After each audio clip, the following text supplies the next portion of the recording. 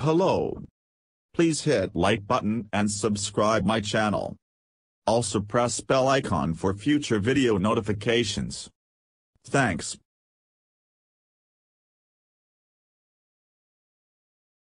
New Delhi. Indian pair of Ankita-Prarthana and Prarthana Thombare battled hard to register an impressive come-from-behind victory to enter the doubles quarterfinals of the $40,000 ITF Women's Open at the KSLTA Stadium in Bengaluru on Tuesday.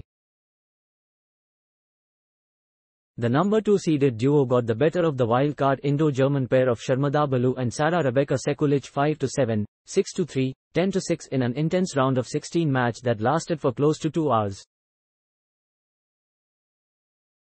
The third-seeded Indo-Swedish pair of Rutuja Bhosale and Jacqueline Awad also advanced to the quarters after defeating Ji Hee Choi, South Korea, and Lee Ya-Hsuan, Taipei, 6-4, 6-2.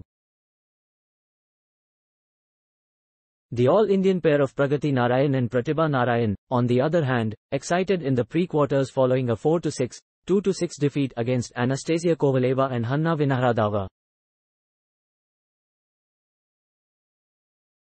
A similar fate was in store for another all-Indian pair of Vaidehi Chaudhary and Shrivali Rashmika, who gave a tough fight to the fancied duo to Slovenia's Delilia Jakupovic, a former world no.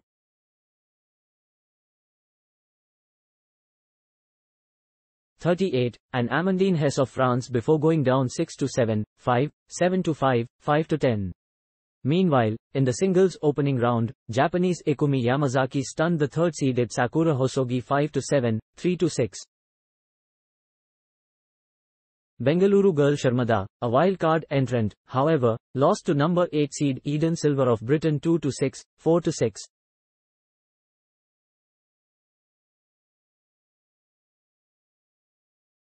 Thanks for watching. Please subscribe for more sports updates.